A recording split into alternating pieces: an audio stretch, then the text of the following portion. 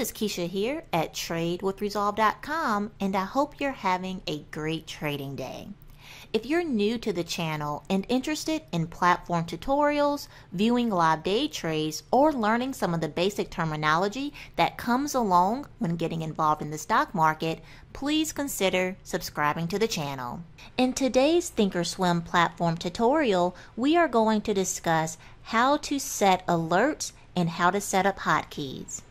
Now, before you can set an alert, you will need to confirm your email address and your phone number so that you can receive an email or a text message. So in order to do so, you will want to go to Setup and Application Settings. And you can scroll over to Notifications.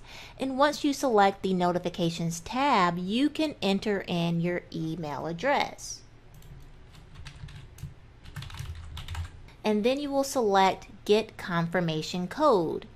And then you'll do the same for your phone number. You will simply enter your phone number, agree to the terms and conditions, and then you can select Get Confirmation Code. And you will receive a message via email and text message asking you to confirm that this is the correct email address and phone number. Once you have confirmed, then you will see a green message that says confirmation completed. So this is how you ensure that you receive the notifications from the alerts that you will be setting. And then you'll simply select Apply Settings. Alright, so now that we have entered in our email address and cell phone number and confirmed that those are accurate, we can now be notified of our alerts. So how do you go about setting up your alerts? You can simply go to the Market Watch tab and select Alerts. So let's say we want to set up an alert for Apple. So you type Apple, you type your ticker symbol in, and then you can click on the price here and then select Create Alert. So we have Apple listed here. So currently Apple is trading at $191.75.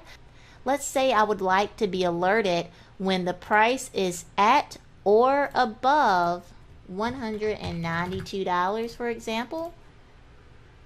You can then enter a note. So for example, remember to buy 200 shares. And then you can go down to Notify With and scroll down.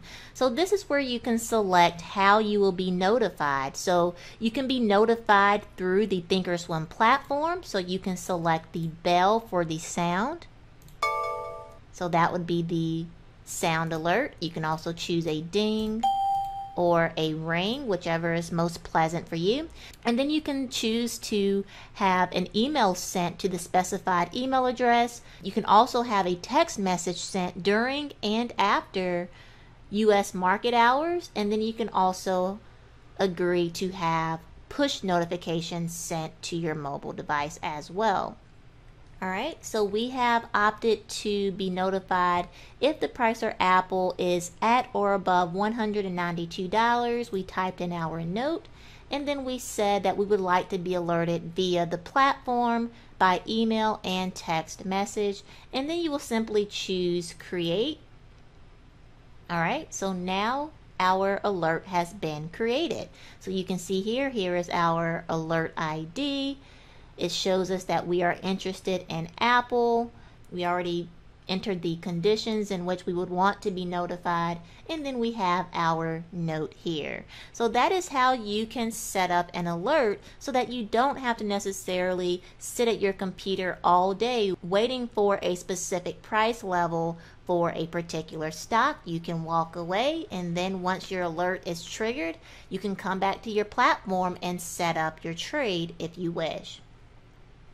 Alright, so now let's discuss hotkeys. So you can find the hotkeys under Setup and Application Settings, and then we have a Hotkeys tab. So if you like hotkeys, you can go ahead and customize what you would like for them to be. So for example, if you want to view charts quickly, it is Control 6. You can go in and actually change it. So for example, right now it is Control 6. You can change it to Control A. Whatever you want it to be, you can go in and customize it. So let's try out one of these hotkeys. So Control 6 is for charts, and let's try that out. Control number 6, and here we are. We can see our stock charts immediately. So you can go in and set up the hotkeys however you wish in order to access specific windows very quickly. I hope you enjoyed this short tutorial, and if you did, please consider subscribing to the channel. Thank you so much for watching, and I look forward to seeing you in the next video.